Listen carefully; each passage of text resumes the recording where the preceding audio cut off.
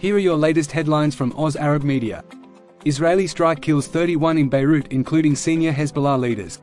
At least 17 killed in Israeli strike in central Gaza, according to Gaza Civil Defense. Israel submits legal challenge to ICC warrants, arguing it should investigate itself.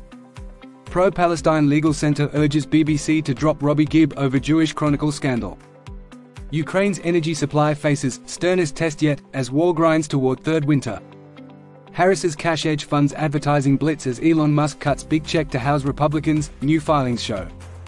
Suspect in cold case murders nabbed at Rome airport. Lions roar into AFL Grand Final, but lose injured ruck. Thank you for tuning in. Read these and more on ozarab.media. Did you know that you can gain great exposure by sponsoring our daily headlines? Contact us to find out more.